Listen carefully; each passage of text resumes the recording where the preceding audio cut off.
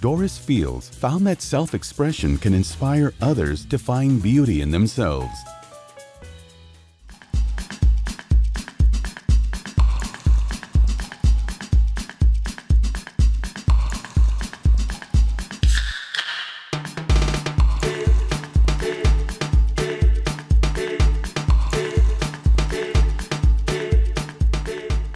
Doris, you say that expression is a journey. Why did you create Miss Nellie and Them? Oh, I created Miss Nellie and Them because I needed to. It took me I think at least a year to do it. I was needing to express something that I was feeling. I didn't have the language for it. It took me a while. And I realized that she was who needed to come forth. My grandmother always said that our spirits come through our faces, and I've been fascinated and intrigued with faces since then. So putting in a face, getting a face out, getting the energy in, looking at the history of Africans in America, knowing that there's something spiritual about us, that I needed to understand that. So that's how she came about. Tell us about those faces. What we learned about Miss Nellie, her mother, my grandmother's mother, what we learned about her was that she was very precise with numbers and space and moving things around. And she could tell you exactly what could go where, without measuring it or any of that. So, I needed to bring her in. I needed to reach her. And I also needed to have some sense of my history, the people in my individual life, but people in my, my communal life. How did you discover the need to express yourself? Frustration, absolute frustration. Having feelings, having deep feelings, but not knowing what they meant or how to express them. So I had to develop some vocabulary for that. Written vocabulary or verbal vocabulary, and also visual vocabulary. So that's how the absolute frustration of feeling something very strongly but not being able to identify it or say it.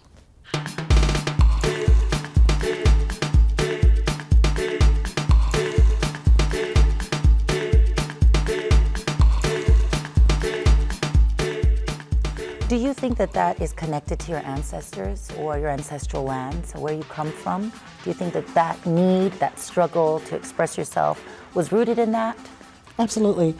Understanding myself as a communal person, recognizing that our people were stolen from their homelands and everything taken away from them, their clothes, their food, the ways they function in families, the ways they function spiritually, and so forth. I needed, and having this sense that connection with our ancestors wasn't important. And so I knew that it not only is important, but for me it was critical.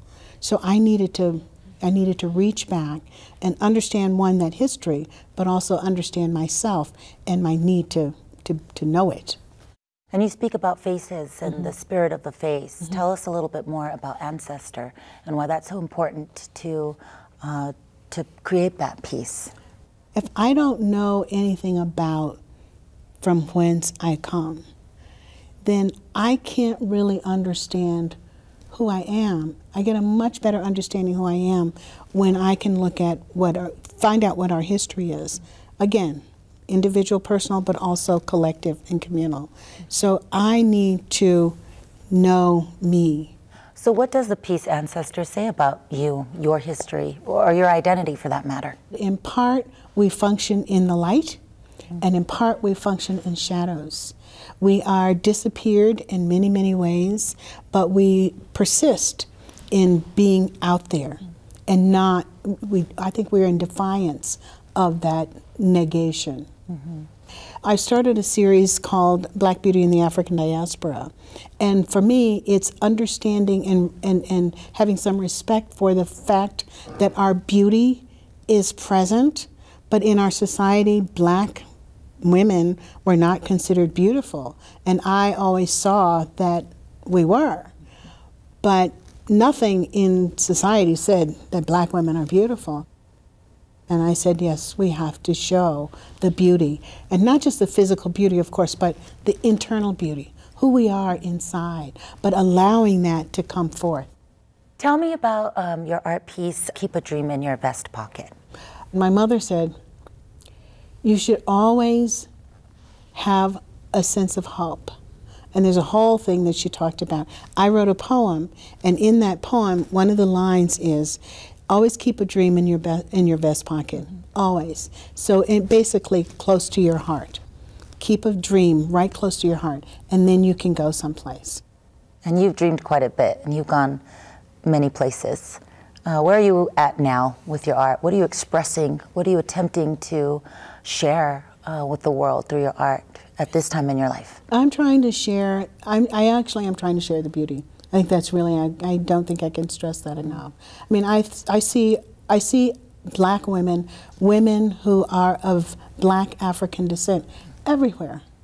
I mean, they're in cockpits of airplanes, they're flying planes, they're neurosurgeons, they're lawyers, they're politicians, they're doing everything. They're moms, they're raising children, they're influencing the world. So, you know, that's what I'm trying to do. That's one of the things I'm trying to do.